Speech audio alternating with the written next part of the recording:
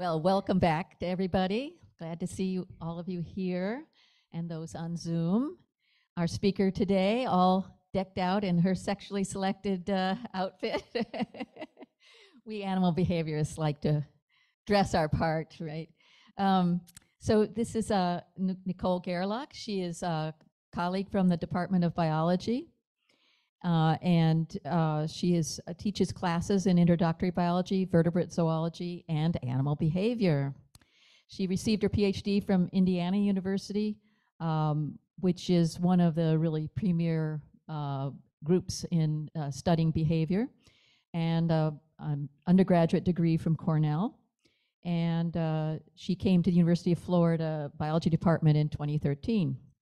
So she'll be talking about her research today, which is on the mating behavior of songbirds, and in particular, why some animals engage in extra pair behavior.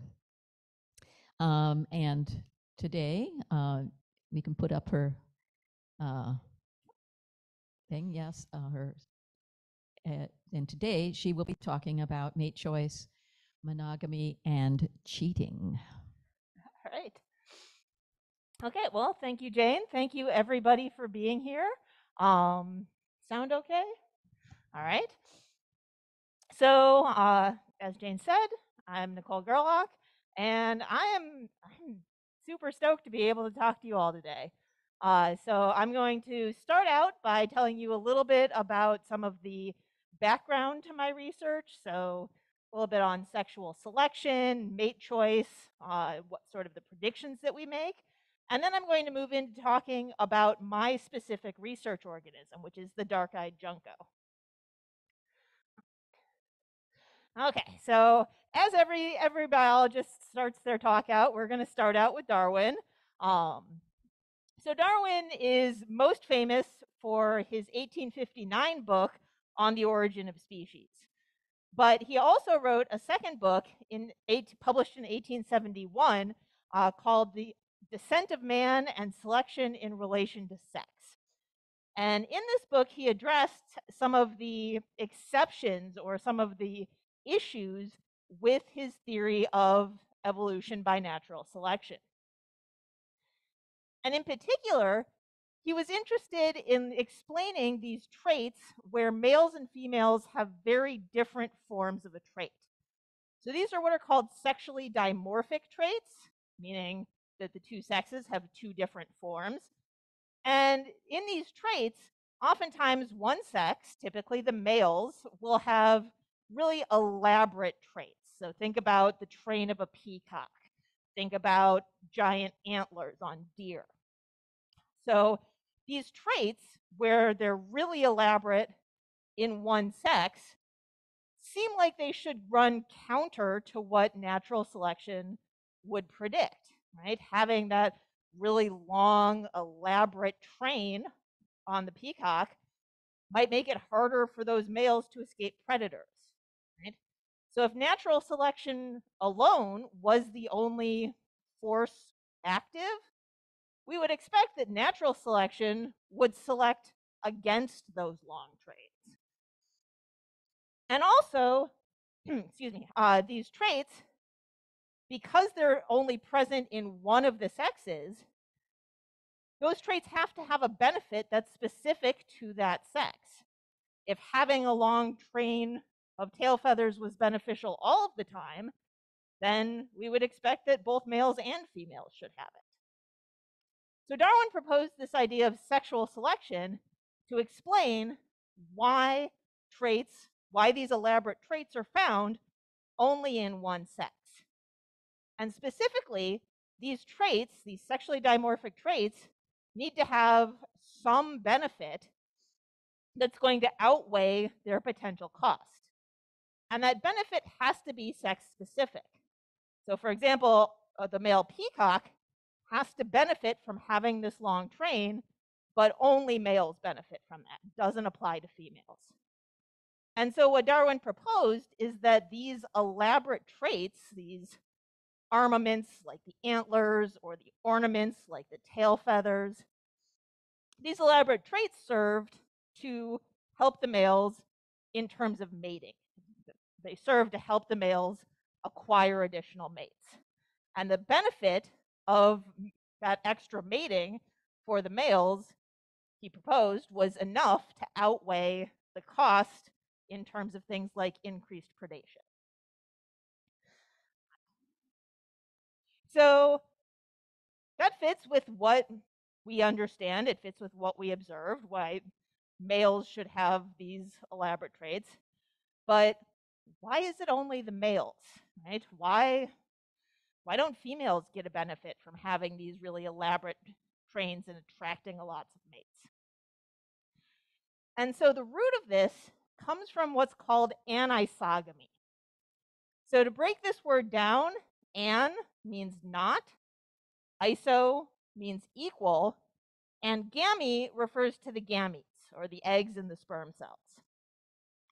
And so the idea of anisogamy is that males and females have differently sized gametes, that egg cells are really, really large, and sperm cells are quite small. And you can see here the relative size comparison with one very large egg surrounded by hundreds of very small sperm.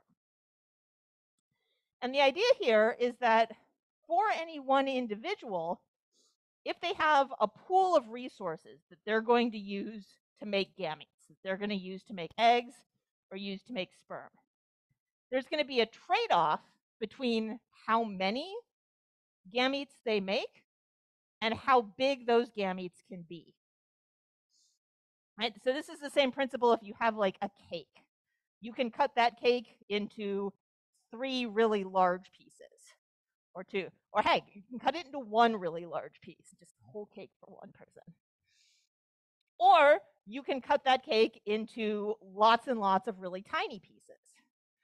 So there's this inverse relationship between how big your gametes are and how many of them you can make. So if you make really large gametes, like the eggs, you can only make a relatively small number of them. But if you make the little gametes, like the sperm, you can make lots of them. And so for males and females, they specialize at 2 different ends. Females make large eggs full of resources, but they can make relatively few of them. Whereas males, since they're making these little tiny sperm, can make hundreds of thousands of them. And so what this means is that males versus females in most species are going to be limited in different ways in terms of how many offspring they can produce. Right? So for females, because they're producing these large, energy-intensive, nutrient-rich eggs, they're only going to be able to produce relatively few eggs. So they're going to be limited by how many eggs they can produce.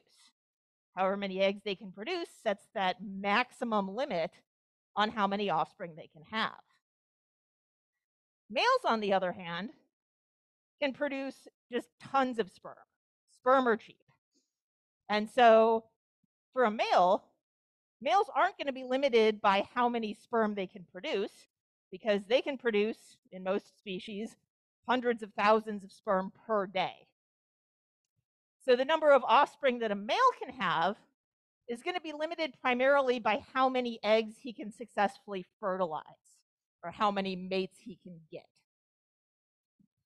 So these 2 different limits in males versus in females is going to lead to different behavioral strategies between the 2. So these strategies are summed up in 1948 by a scientist named A.J. Bateman. And one of Bateman's principles is that, as I just said, offspring production should be limited by resources in females, but not by males.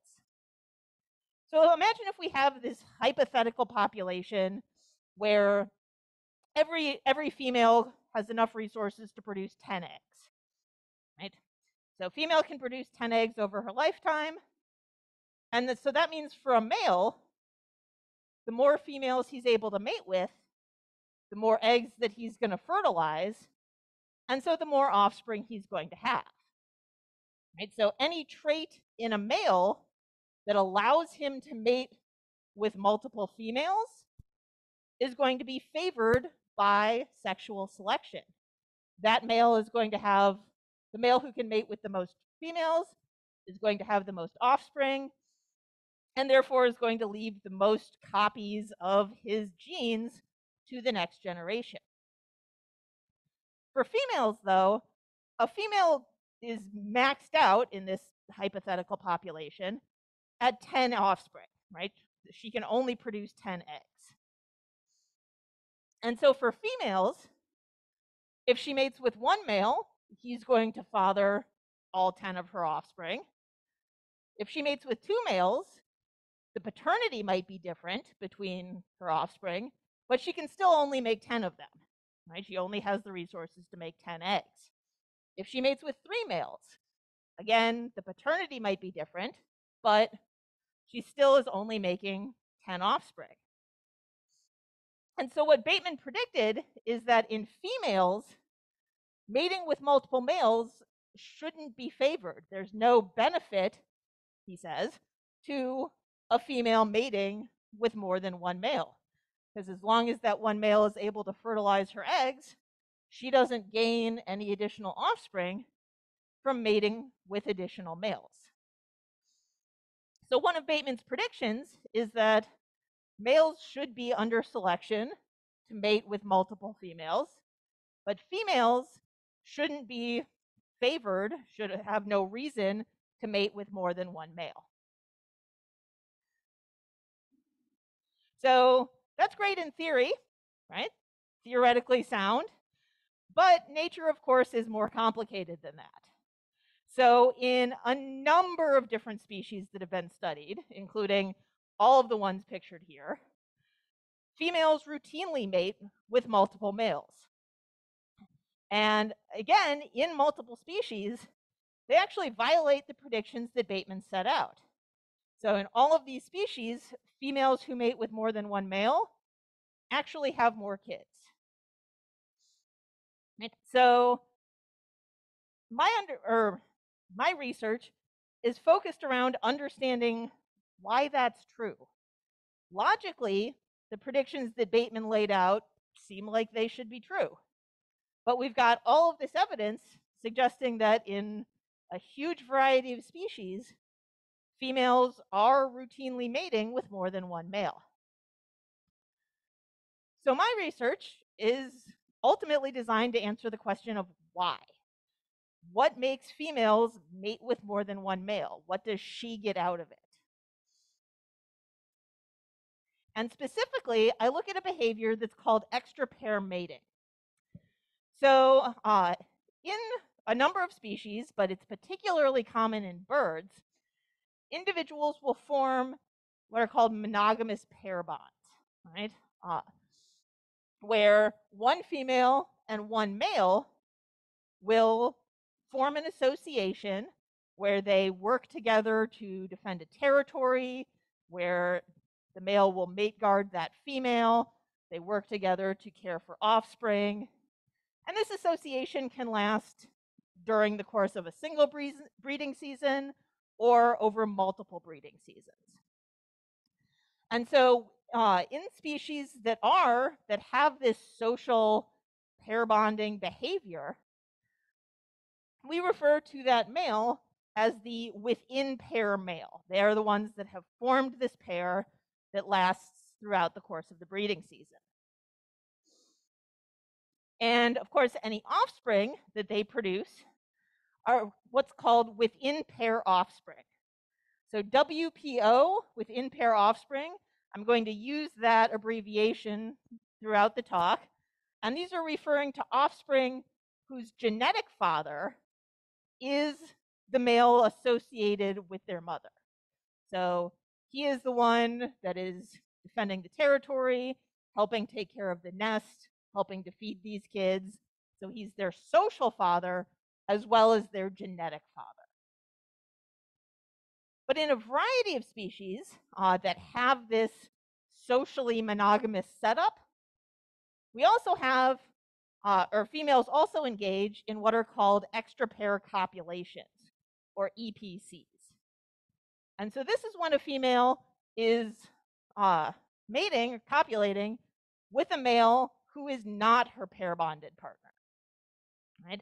So typically this is a male from a neighboring territory, and females will mate, in some cases, with these males who are not their pair bonded partner. And so we refer to him as the extra pair male. And any offspring that result are going to be called extra pair offspring, or EPO. And so potentially within one nest, we could have some offspring who are related to the male taking care of them, to the social male, and other offspring, the extra pair offspring, who are unrelated to the male that is taking care of them. So the species that I work on is known as the dark-eyed junco, Junco hymalis. Is anybody familiar with them? And not really. A couple people. Okay. So in most of the country, juncos are really common songbirds. Most people see them at their winter feeder, but if you look at the distribution line, it stops like right at the Florida-Georgia border. So juncos are found across the rest of North America. They are sparrows, so they are socially monogamous during the breeding season, which in most places runs from April to August, give or take. They do form these social pairs where one male and one female will get together, defend a territory, build a nest, lay offspring, and defend and care for those offspring. If they're successful, they can do this multiple times over the course of the breeding season. So they can have multiple nests up to, say, 12 or 16 kids per summer.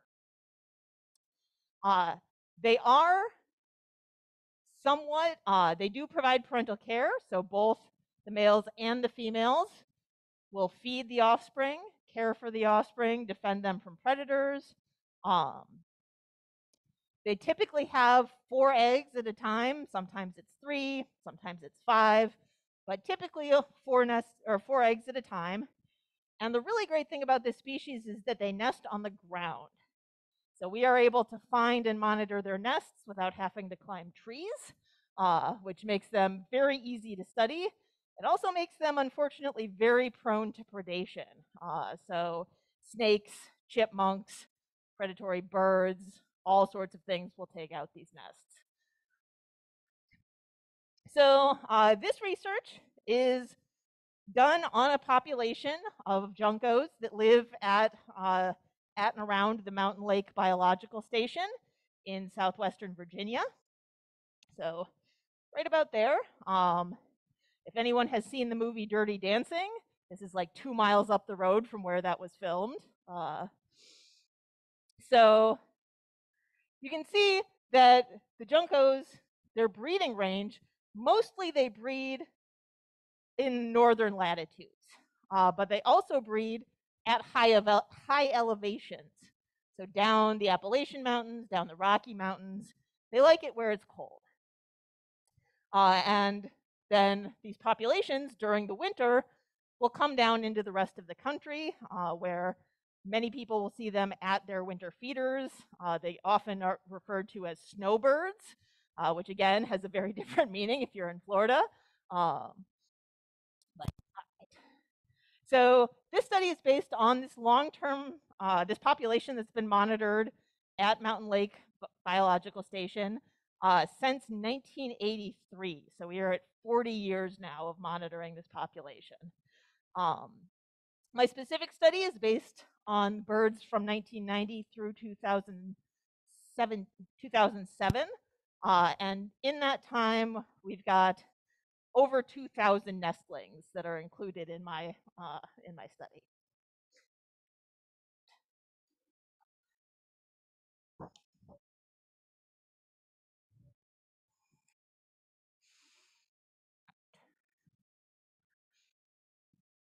So a little bit about how we go about studying these birds. So the first thing that we do is we need to trap the birds and give them unique band combinations. So early in the season, typically before breeding actually starts, we'll catch birds in walk-in traps. Juncos also forage primarily on the ground, making them very easy to catch, or in these mist nets there, which are made of these fine threads that are invisible or near invisible to flying birds, so that we can capture them safely, take measurements on their body size and their feathers. And we take, at that time, we give them their individual band combinations. So they get a series of colored bands as well as a numbered band so that we can tell them apart later. And we draw a small blood sample. So this is a few drops of blood taken from the same vein that you would get blood drawn from in the bird's elbow. And then, so we have that blood so that we can do things like analyze their DNA. Then, for the rest of the season, once we've got the adults all banded, we spend the rest of the season looking to find nests. And so we will do things like looking to find individuals carrying nesting material and follow them to see if we can find where their nests are. Once we find the nests, we will then monitor those nests as the female is laying eggs, as those eggs hatch, up to the point where they leave the nest. So the female incubates the nest for about 2 weeks, give or take. These are freshly hatched day 0 baby juncos. I think they're adorable. They sort of look like weird little aliens, but yeah. And each one of those weighs about as much as a penny. So very small. We continue to monitor them as they grow. Once they reach 6 days old, which is this little guy there, we take a tiny blood sample from the babies as well. So again, about 2 or 3 drops out of that same vein, so that we can get DNA on the babies as well to determine who their genetic father is, so that we can do those paternity tests. We continue to monitor the babies until they're ready to leave the nest, which is at about 11 days old. Again, because they're nesting on the ground, they get out of that nest really quickly, since predation is such a big threat. So this baby bird obviously can't fly yet, like got that stubby little tail there. But they will leave the nest at about that stage, and it's about another week or so before they're able to start flying. And then, using the blood samples that we drew from the babies and from the adults, I run paternity testing, which is looking at variation in the DNA to see whether the DNA of each offspring matches the DNA of the father who was taking care of them. So whether that offspring is a within pair offspring or an extra pair offspring. So first, let's look at sort of generally what I found in terms of extra pair behavior in this population. So here and throughout the talk, extra pair offspring are going to be in orange. Within pair offspring are going to be in purple. So in the population as a whole, out of all of those 2,000 nestlings that we collected blood samples from, about a little over a quarter of them were extra pair offspring. That means in this population, 27% of babies are fathered by a neighbor. They are fathered by someone other than the male who is bringing them food and taking care of them. Right? So this is all very scandalous. It's all very daytime talk show. And so that actually puts them towards the higher end of other bird species. So this graph is showing what percentage of offspring are extra pair in various bird species.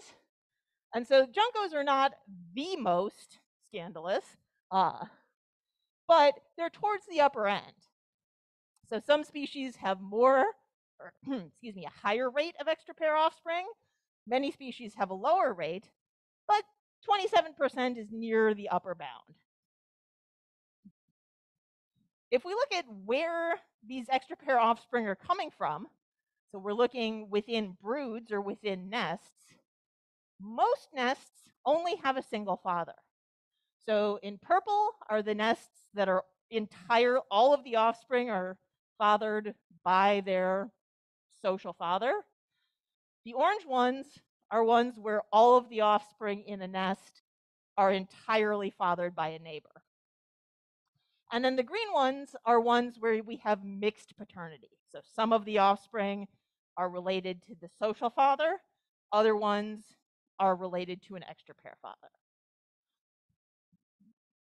And so that accounts for only about 20% of nests have mixed paternity. And if we look at it from a female point of view, in females, about over 50% of females only ever produce within pair offspring. So that purple bar is 55% of females remain entirely faithful to their extra pair or to their within pair partner. They don't ever produce any offspring with an extra pair male. There are about 12 or 13% of females who only ever produced extra pair offspring. So they never produced an offspring with their social partner. And then the remaining roughly 30% of females produced some mix over their lifetime. So they produced some within pair offspring and some extra pair offspring. So we've got a lot of variation here in female behavior. And remember, what we're looking for here is why. Why are some females mating multiply, mating with multiple males, even though Bateman's predictions say that females shouldn't benefit from mating with more than one male? So there's sort of three questions or three ways that I approached this. So the first is, does this behavior actually affect their fitness? Does it affect how many offspring they can produce, right?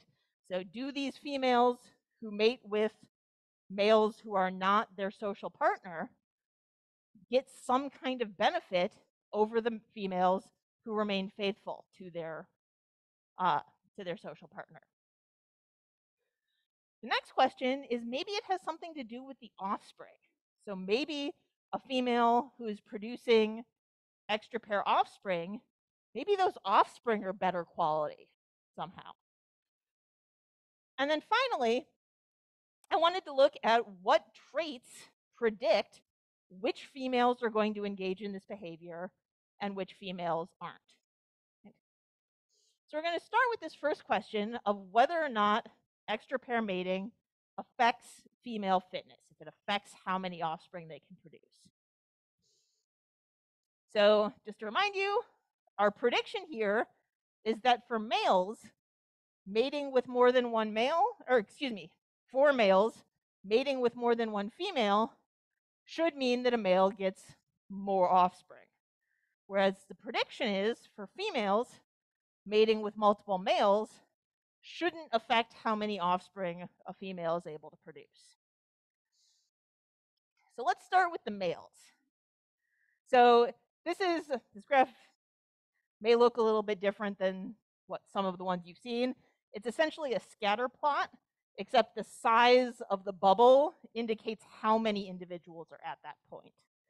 So we've got a lot of males who never got a mate and never produced offspring, and then only like one male who was able to produce 26 offspring over the course of his life.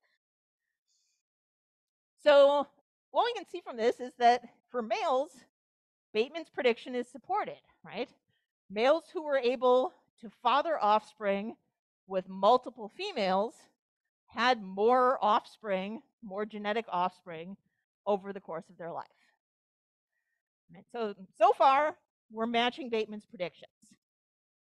But when we look at this for females, The slope for females is shallower than it is for the males, but it's still positive. For females, even females who are able to mate with multiple males do have at least a slightly higher number of total offspring. So this suggests that I should add juncos to that slide in the beginning with uh, all of those species where the females mate with multiple males. And they're getting at least some benefit from doing so. But if we look at who those males are, so on this previous slide, we're just looking at the total number of males. We're not saying whether they are within pair or extra pair males.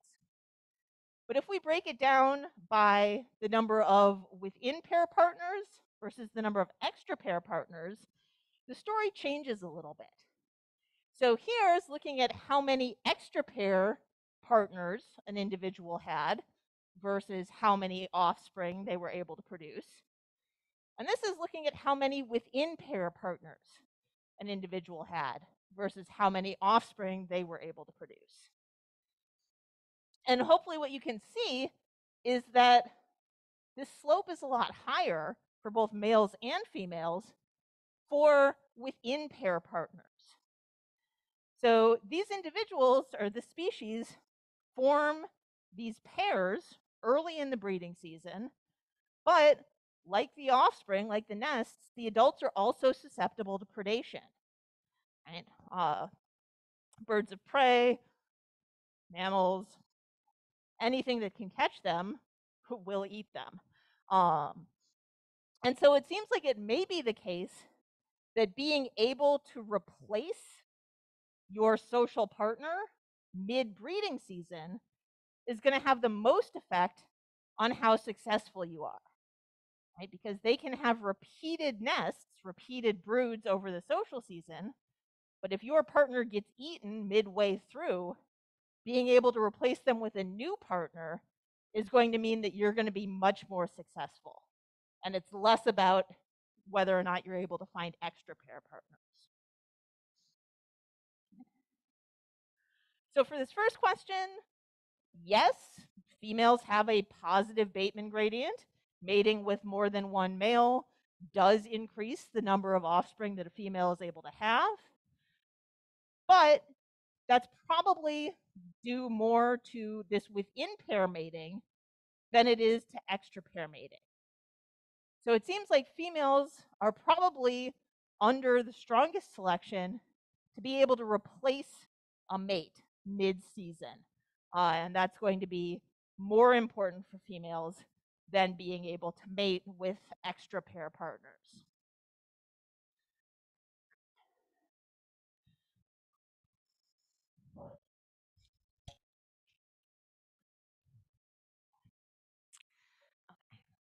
So my second question is looking at whether being an extra pair offspring affects anything from the offspring's point of view. So we looked at whether or not engaging in extra pair mating affects the female's outcome. Now I'm going to turn our attention to what happens from the kid's point of view. Does it matter if your genetic father is the dad that's taking care of you or the male that's a neighbor? Right? So this is one of our little 6-day-old birds watching information about itself get recorded. So in these systems where at the beginning of the breeding season, males and females form these pairs, it's sort of like a game of musical chairs, right? Not everybody can be in a social pair with the best male. Right? Once that individual is off the market, once they've been paired up, then other individuals have to choose from who's left. So it stands to reason that some individuals might wind up with a social partner that is not the one that they would optimally prefer. And so these individuals might get a benefit if they're paired to one social partner who maybe is not the one that they would most prefer, they might get a benefit from mating with a more preferred extra pair partner. So they might want to mate with an extra pair male who is more attractive or more healthy, or potentially someone who is less related to them or who has genes that would work better with their own. And so the idea here is that maybe the reason that females are engaging in these extra pair copulations is not about increasing the number of offspring that the females can have, but maybe it's about increasing the quality that of the offspring that a female can have. So she might still be limited at 10 offspring, to go back to our hypothetical population, but if you can make those 10 offspring as good as they can possibly be, you might still get a benefit. And so we would expect that if this is true, those extra pair offspring should be better in some way than the within pair offspring. Right? So if females are mating with extra pair males in order to take advantage of those males' excellent genetic qualities, those qualities should pass down to their kids.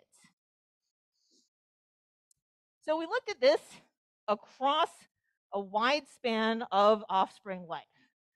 So again, starting early on at laying, moving through the hatchling stage, while they're nestlings, up to the point where they leave the nest or fledge at about 11 days old. We continued following them through the juvenile phase, which are these little streaky brown subadult ones. They don't molt into their nice gray and white plumage until later, and ultimately until they return to our population as adults. So we're going to sort of walk through this timeline of offspring life to see if there's any point where being an extra pair offspring gives you an advantage.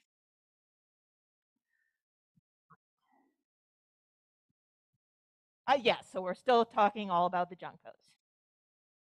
So first off, we wanted to check if there was any difference in sex.